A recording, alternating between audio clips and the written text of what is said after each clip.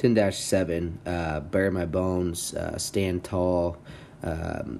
Mom would have been a class winner at San Antonio and Houston. Grandma would be the King of Outlaws sow, our foundation sow here. This one doesn't need too many words said. I mean, it is hard to make Duroc gilts that are this stout and dense, that still have that length of neck.